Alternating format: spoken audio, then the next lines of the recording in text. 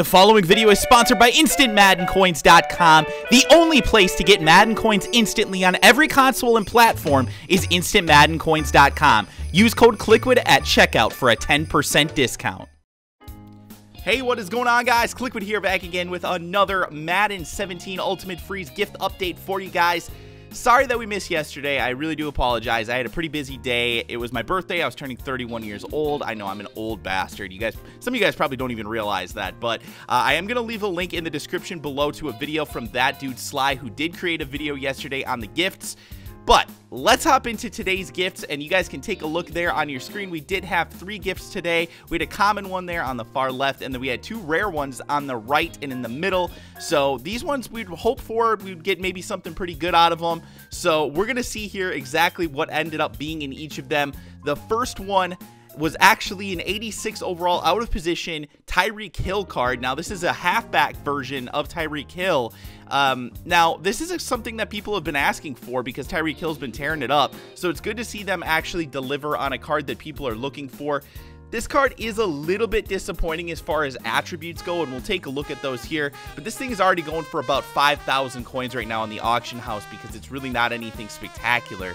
So there you have it. Those are the attributes on the back of the card. Again, not terrible, but not anything amazing. It is one of the fastest running backs in the game right now with 93 speed. The 92 acceleration is a little bit lower, I think, than the LaShawn McCoy that recently came out. But other than that, it's as fast or faster than any other running back in the game. But of course, it does lack in some other areas. This card's basically kind of a mirror image almost of Tavon Austin out of position halfback. It is a little bit taller, doesn't have quite as good of elusiveness, and it's lower in a couple different areas. But overall, they're pretty damn similar.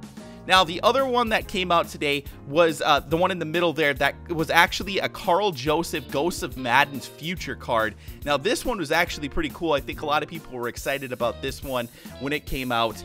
And this is definitely a nice, strong safety card. It's nice to see that EA is actually putting some strong safeties and giving them some love in this year's game, because this is kind of a position that's been forgotten about in the past, to be completely honest with you. We've had a lot of, years where the free safeties get a lot of love and the strong safeties don't get much. So it's cool to get this one. Now, this card is actually going for about 90,000 coins right now on the auction house, at least on the PlayStation 4. So not bad at all. Pretty good attributes on this thing.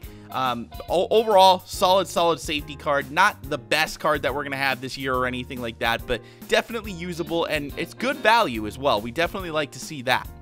Now, the last gift was the rarest of the bunch today, and yes, it did have the potential to give you something pretty good, but what I will say is that it's a little bit disappointing, to be honest with you. What you ended up actually getting was a signature pack. Now, the signature packs can contain cards that are anywhere from about 15,000 to probably about 80,000 coins. Now, there is a Doug Free that's very, very rare, and because it's a right tackle, it's also really expensive. But if you didn't pull that, you probably pulled something somewhere between, like I said, about 15 to 50,000 coins or so. So not terrible, but a little bit disappointing considering it was only a 2.11% of all gifts.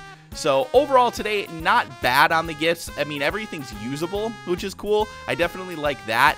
But, like I said, not the most exciting day of gifts either. The Karl Joseph was good, though. We're definitely happy about that. So with that said, let's go ahead and take a look at tomorrow's gifts. And tomorrow's gifts are both pretty common. These are the final gifts of the entire promo. Now, again, I've said this before, just because these two are both common at 7.31% and 7.03% of all gifts, that doesn't necessarily mean that they're going to be bad gifts. Because it is the final day of the promo, EA has been known to drop the best stuff on the final day, even when it's kind of common.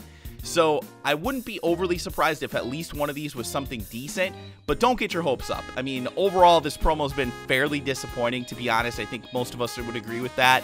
But I definitely do think that we can get something good out of one of these. So with that being said, guys, hopefully you enjoyed today's video. Again, sorry that we missed yesterday. Be sure to check out that dude Sly's video, and you guys will see what was in the gifts yesterday. I will be back tomorrow with another gift update video, and we'll go over what these 2 gifts end up being.